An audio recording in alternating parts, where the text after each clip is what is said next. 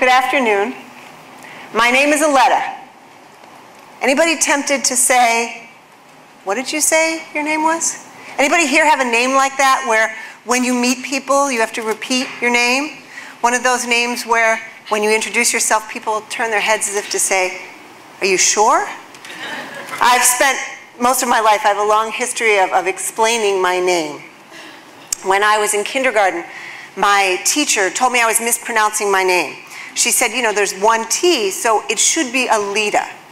And I spent a while convincing her that I was really pretty sure that it was Aleta. And I am, it is, it really is. When I taught at American University here in DC, we all called our professors by their first names, but I always had a couple students every semester who wanted to call me Professor Margolis.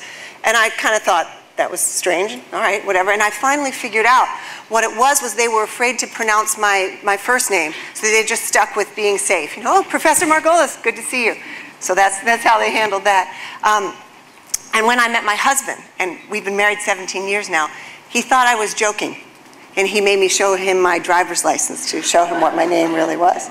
So you know that Johnny Cash song, A Boy Named Sue, where the father names the boy Sue so he'll learn to fight for himself? I feel like, you know, my parents named me Aleta, and I know how to stand up for myself. So I really do. I know what it's like to be unusual, to be the not normal one, to be the exception, right? And the word exceptional really just means different. And as in the case of my name, it just means something different. But it can also mean, as we've already seen today and will continue to see, it can also describe people who do remarkable kinds of things. We've already heard about a number of them. I'll tell you about a few more. Think of the Olympic athletes that we're watching this week. Their courage, their strength, their talent, their precision, their discipline really makes them exceptional. Think of historical figures, someone like Martin Luther King, whose passion and vision actually changed human history. Think about someone like Albert Einstein, whose ability to think differently changed our understanding of the universe.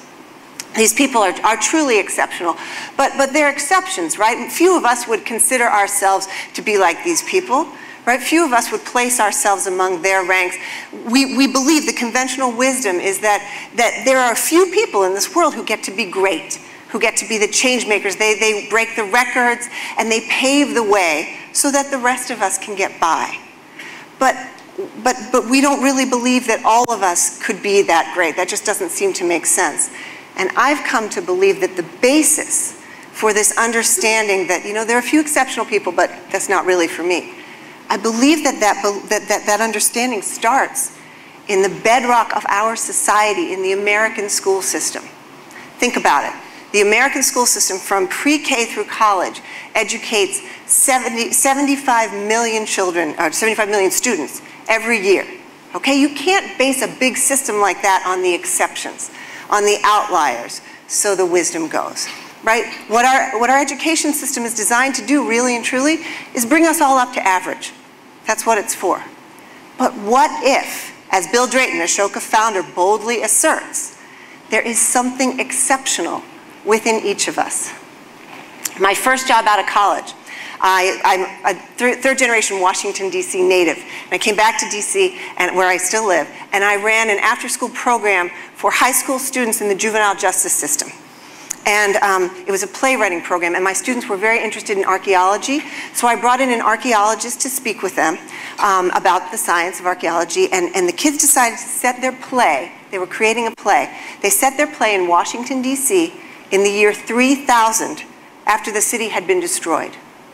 And so here they are, excavating this mound and pulling up these really interesting artifacts, and they find this green rectangular paper with presidents' faces and numbers on it, and they wonder what that might be, so they set it aside. And then they dig a little more, and they find these plastic bags with white powder inside of them. What could those be? This was in 1989, at the height of the crack cocaine epidemic here in DC. So they find this powdery stuff. I don't know, what is it? And then they keep digging, and they find this metal thing with a barrel and a trigger and some bullets, and what might this be? Put it to the side. And then they find the diary of an 18-year-old boy telling about his life and his day-to-day. And they read it, and they look and learn about his life. And on the last page, because the end is missing, the end has disintegrated, on the last page, he's mad at someone who's insulted his girlfriend, and he's taking the gun to go and find that other kid. And then, of course, because these kids are wonderful playwrights, the end of the diary is missing, right? So what do the characters do? Well, naturally, they build a time machine to go back to 1989 and find out what happened. So they go back and they find out what the money is, and they find out about the crack, and they find out what the gun was, and they meet the boy's mother. And she's very upset. She's distraught because she hasn't seen him in 3 days. He's gone. So they set off in search of the boy. Can we find him? Can we see what's going on? And they decided to take that part of the play and leave it unresolved. They said, you know what, if we find him and everything's okay, that's not real. It doesn't happen that way. But if we find him and he's dead, well, then there's no hope. And we can't end our play that way either. So they ended that portion of the play unresolved, took the time machine back to the year 3000, and held a panel with the audience. And the audience was comprised of community leaders, city council members, at least one family member from each child's family. And they held a panel on what could have been done back in 1989 to save Washington, D.C. These are kids in the juvenile justice system. Many of the students were reading and writing at a 3rd grade level when they started in this program. But you know what happened? They started reading and writing and trying really hard and helping each other to write the play because they had something so important to say. And they had an opportunity to use their voices and to do work that was important and to be exceptional. And so that experience helped me learn that, well, maybe we all actually have something exceptional in us. And I thought to myself, if these young people had had teachers who had assumed that they were exceptional, I bet you they wouldn't have been in the juvenile justice system in the first place. And that was the experience that convinced me to become a teacher.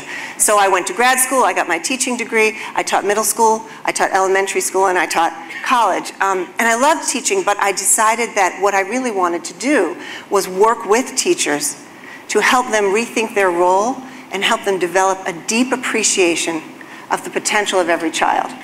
So speaking of teachers, do you ever think, what do you think that Barack Obama's 4th grade teacher thinks now? Right? When she thinks back, like, oh my gosh, I had this kid in my class, right? So she thinks back on how she treated him, right? Do you ever think she sent him to the principal's office for making wisecracks, right? Or you think that she ever rolled her eyes when he asked some question from out of left field? Or here's how I like to imagine it. She's given out a worksheet to the class, right? And they have to do a writing assignment, and they can choose, there's 3 things on the worksheet. You can choose what I did over my summer vacation, a funny thing that my pet did, or my favorite dessert, okay? And young Barack comes up to his teacher and he says, could I write about something else? I'd like to write my essay on the stock market, okay? Oh my gosh, can you imagine that teacher if she had only known, right? Instead of saying, well, no, you've got to pick one of the items on the worksheet here, right? She would have said, please write your essay on the stock market. Please, we need you to write your essay on the stock market because we need you to know as much as you possibly can about the economy. Because you're going to do something, right? You're going to do something really important with that information later on in life because you are going to be someone important, someone exceptional. Well, what if every teacher taught every child with the belief, because the teacher had, as if she had a crystal ball and looked into the future, right? Taught every child with the belief that that child was going to be someone exceptional, someone important someday. What if, and this is crazy, right? What if we designed our whole school system around the belief that every one of us has the potential to be an Albert Einstein or Martin Luther King or Barack Obama? What's the worst thing that would happen? Would we forget to teach kids the alphabet? Would we forget to teach the times tables? I don't think we would. And what price are we paying when we don't set up our education system around the belief that children are exceptional? I'll tell you a story of my education when I was in 2nd grade. 7 years old. I used to love math. I used to love mathematics. Then I, went to school and had math class. But I used to love mathematics, right? So I made this discovery one day. I was thinking about stuff and I said, Miss Nelson, my 2nd grade teacher, I got to tell you something. Listen to this. If you add, and this is true by the way, if you add 2 even numbers, any 2 even numbers, 2 plus 6 100 plus 400, you will always get an even number. Pretty exciting, right? If you add 2 odd numbers, you will also always get an even number for your answer. But if you add 1 even and 1 odd, you'll get an odd number. So this was really cool when you're 7. I figured it out.